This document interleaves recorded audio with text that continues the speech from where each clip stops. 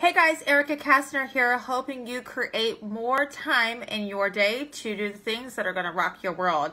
I had this quick epiphany that I wanted to share with you all today. Yesterday, I was at a very exciting meeting in the Tampa Bay market. Now, for some of you, if you've been following me for a while, you know I live in the Southwest Florida market, but I happened to be up in Tampa yesterday, and I was at an event, and we were all challenged. There was probably about 8 to 12 of us in that room at any given point of the event.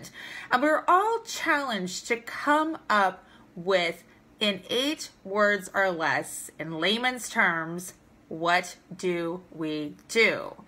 And then what we had to do was identify the 2 most relevant resources or referral partners that send us business, or we get some idea of where we're going to find our clients. And I thought it was really interesting because there was actually this whiteboard, if you will, and we were able to write down in 8 words or less what we did specifically in layman's terms, and the 2 referral sources that we get a lot of our business from. From that, what we ended up doing was, as a group, we would go to the different things on the wall and we would look at what people wrote. So what did they do? What were the referral sources, or what were their opportunities, and how they got their leads to begin with? And we would put an initial or suggest an opportunity for a connection or something along those lines that we would have to follow up with within the next 48 hours. I thought it was a really relevant activity. And so what I want to challenge each one of you watching this today to think about this.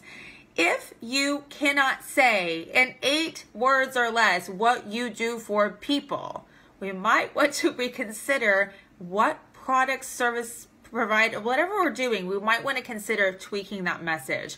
Of course, I want you to have in your back pocket an opportunity to expound upon that message, but let's get very specific in 8 words or less what you do for people. Maybe include who you specifically help, and identify the 2 lead referral sources that you get. Or if it's not referral sources, maybe you just identify for people in layman's terms 2 connections or resources or industries that you would like an introduction to. If we can get clarity on that, it will help you be more productive and give you more of your time back as it relates to growing and thriving in your business. I hope you found this tip helpful. Until next time, I'm Erica Castner. Take care.